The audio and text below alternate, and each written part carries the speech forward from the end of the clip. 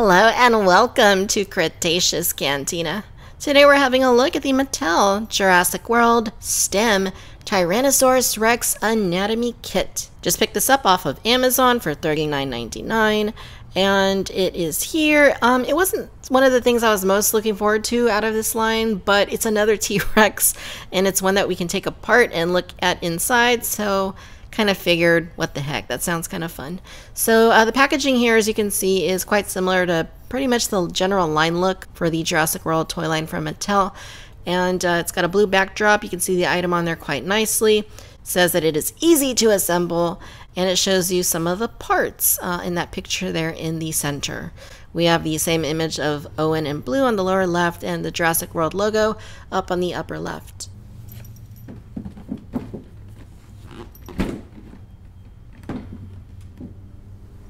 At the very back of the box, excuse me, you're in my way. At the very back of the box, we can see another image of the T-Rex fully assembled.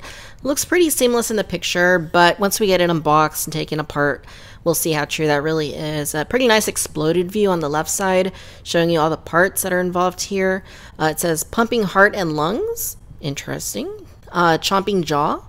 And it shows you a picture on the lower left of one of the other STEM items. It's a skeleton for a different dinosaur. Nothing really of interest to see here on the bottom. So, okay, I'm going to go ahead and spend a little bit of time, get this out of the box, and we come back, we'll take a closer look at the T-Rex Anatomy Kit. Alright, so once you get this out of the packaging, you can see that we have a menagerie of parts that are meant to be assembled and put this gal together. Ooh, chicken leg, tasty. There's a manual here, or instructions rather, that tell you a little bit about the parts. Basically just says that you need to assemble it as shown, detach the parts in this fashion, and assemble them by plugging the pieces into the holes. And it's very involved, as you can see. There's a lot here. So here's the T-Rex here. As she comes out of the packaging. So basically we have one skeleton arm, one regular arm, and then we have a missing leg and all of her insides right here, as you can see. So this muscle is very soft. I'm just going to pull it like that. Very rubbery. Hopefully this doesn't become very sticky and deteriorate over time. In here we have the skeleton. So let's just continue pulling it apart and see what happens. So like right here we have the arm. It just goes into that socket. Now we have her skeleton arm right here, and it's very interesting. Let me show you the detail real quick on the head. The head looks nice. You can close the jaw. Basically looks like any other T-Rex that we've gotten out of Mattel's Jurassic World toy line. You got the scars on this side, so this is definitely a post-Jurassic World Rexy. Eyes looking good. Teeth look pretty nice. Overall sculpt of the animal is basically what we've seen before. I really do like this jaw. I like how there's no tongue. I like how it just stays open if you open it. No gimmicky action features, although it kind of seems like maybe there is something built in there, because you can see how like the jaw kind of opens up like that, or it closes. So it seems like there's something, some sort of mechanism built in there. I like that though. Very simple. And you can have it open or you can have it closed. Works for me. So we also get the DNA Activator, is what it's called. And it basically works as a little key. If you look at the very top of the dinosaur, you'll see that there are these two notches. And this is kind of cool. So once you put it in like this and you rotate it, you can actually see Rexy's lungs filling up with air. That's pretty cool. Nice little detail there. But we want to remove the rib cage, so we need to stick our activator in there, position it just right, and from there we can remove her ribs if we get it. There we go, just like that. And here's a better look at her lungs moving in and out. Now, as far as I can tell, these other parts do not come out. All of this is permanently in there. You can see the screws right there. So I guess if you really wanted to, you could get a screwdriver and take all that out. But all of this is permanently affixed within the dinosaur. So let's go ahead and take our muscle right here. And we'll go ahead and notch that back in. We'll just line it up with these little notches, like so. And down here at the bottom, let's see if we can get that in there. So as you can see, the rubber is very bouncy. And it doesn't cooperate as easily as you might expect. So you kind of gotta work with it a little bit. All right, so now that that's in there, we can grab the other part of her tail. And this is actually kind of cool. You can see the bones in there. I like that. I like that. Looks nice. So we're going to go ahead and plug that in back here. You'll see that there is a socket right there, and you have a bulb right there. You just push it in like that. And now we can continue plugging in the muscle. Now let's take the chicken leg and place it in there. So you can see that the bone does have joints built into it, like that. It looks like they kind of can't really be posed, but it looks like maybe there's a little bit of a pressure sort of thing going on here. So let's see what this does. If we plug in the leg right here until we hear it snap in place,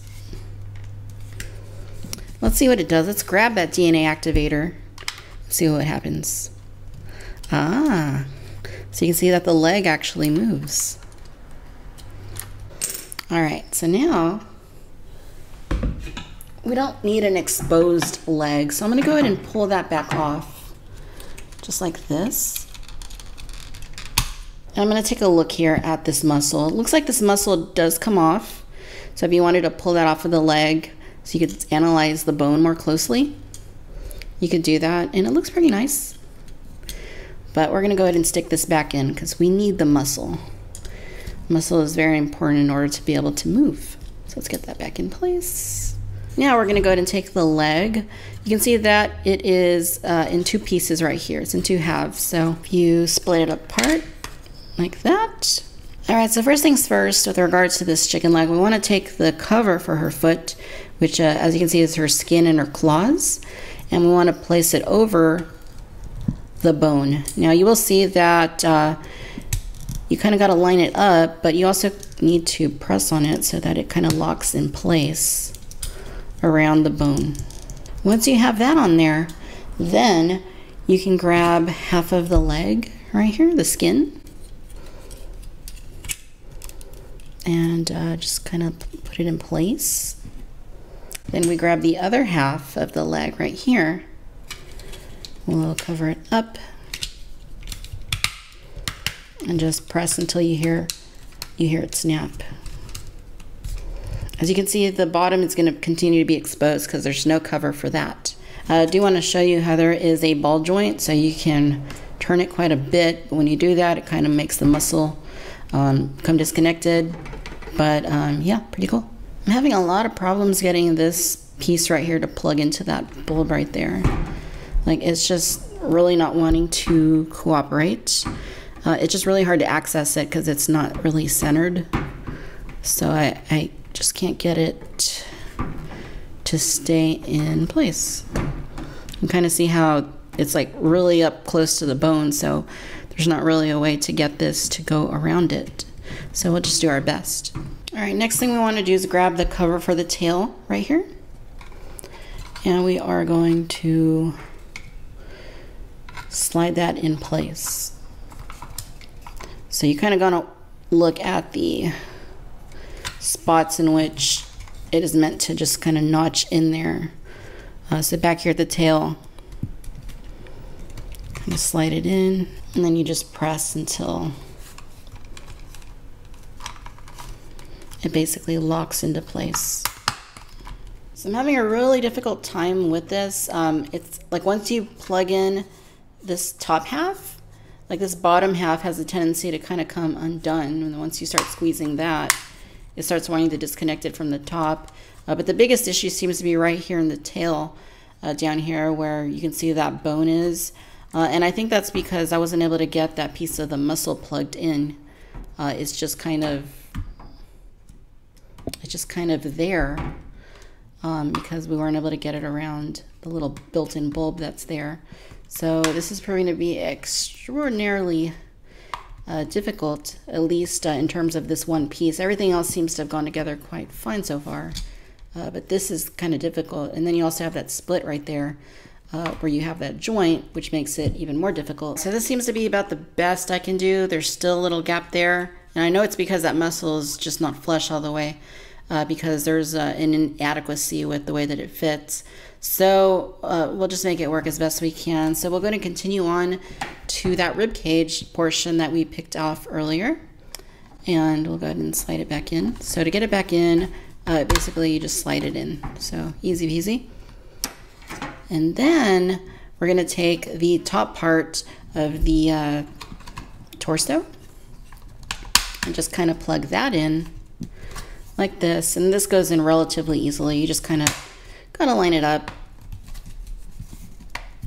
until you hear it snap in place all the way around. Next thing we're going to do is take the tail that we assembled earlier, and we are going to line up those two notches with the inside. And we are just going to press until we get it in. Now, we're still missing a part. We're missing the arm. So we have our little forelimb right here. It's so funny looking. We're going to go ahead and take half of the skin right there, and we're just going to kind of get it in place. Just like that. And then we'll take the other half and just lay it over until we get it plugged in. Just like that. Now we'll go ahead and grab our dinosaur, and we'll place the finishing touch in there. And there you go. And you can see here that the fully assembled Rexy stands just fine. Her feet actually are not flush. You still have those seam lines. It's really hard to get it 100% flush. Like I said, once you get one piece snapped in, it kind of affects some of the other coverings on there. So you do have that little gap that does show through. If you flip her around, all of that goes away and she looks perfect. Wait, what? Nope, of course not, because you still have that hole right there. So the reason that you have a hole right there is because you're supposed to take the DNA manipulator key part, stick it in there, and she does this. Frankenrexy. And then when you look at it from the top, of course, you still got those holes, and this is what I mean. It's really hard to get it all flush. If one piece is just off a little bit, it affects something else. In this case, I still couldn't get the tail to, be flush all the way because the muscle isn't situating inside completely the way that it should be. As far as the rest of the articulation is concerned, you can in fact move her forelimbs. They swivel up and down. The legs, at least the one here on the left, can be ratcheted in place however you want it. The left one, however, is a little bit more difficult because, of course, you assemble it, so you have all these pieces that are there, so you can't really move it anywhere. It's just kind of going to, if you pull it back, if you push it forward, it's just kind of going to go back to being situated right there. From the bottom, of course, you have the foot exposed. There's no covering for that. No Jurassic Park Facts app sticker there. You do get that little T-Rex though right there. You can also rotate her left ankle, same as pretty much any of the other Mattel JP Rexes. Now I know a lot of you are curious about the size of the figure, so if we look at the height, Rexy stands at about 8¼ inches tall. And then for her overall length, she is 18 inches long. As far as how she scales up with the human figures, here's our 3¾ inch scale Owen. You can see that Rexy's a little bit on the small side. Alright, so as I was taking the dimensions for the Anatomy T-Rex, I realized that they are pretty much the same as the Extreme Chompin' T-Rex here on the left side, available in the US exclusively through Target. So she isn't as big as the Thrash and Throw, and she's obviously a lot smaller than the Super Colossal T-Rex. In fact, they share the same exact left leg. You'll also see that the forelimbs on the Anatomy T-Rex are kind of chunky looking since the dinosaur has come apart. And when you consider that the Extreme Chompin' T-Rex is $20, half the price of the Anatomy T-Rex, that kind of makes it a bitter pill to swallow. Yeah, you can take it apart Yeah, you can see all the organs and the innards. It's cool for a science type toy, but it's kind of a pain to get all the parts to connect. As you guys saw, it was just kind of difficult to get everything to fit together, especially the tail, because the muscle doesn't line up properly with the inside of the tail. And then of course you have that hole in the side of its head, and you have the 2 holes in the top to help activate those features. I can't really recommend it if you just want a T-Rex that's going to function as part of your display or your shelf. But if you're a kid who likes taking their toys apart or just having, you know, an extra amount of fun that you can't quite accomplish with some of these other Rexes, then you're probably going to like it. Alright my friends, I hope that you've enjoyed this video. If so, do give us a like, do subscribe, let me know your thoughts down below. Be sure to follow me on Facebook, Instagram, and Twitter. Subscribe to the Cantina Chatter podcast on iTunes. If you're so inclined, we do have a Patreon page. There's a link to that down below. And as always, I'd like to thank you for tuning in to Cretaceous Cantina. Until next time, bye-bye.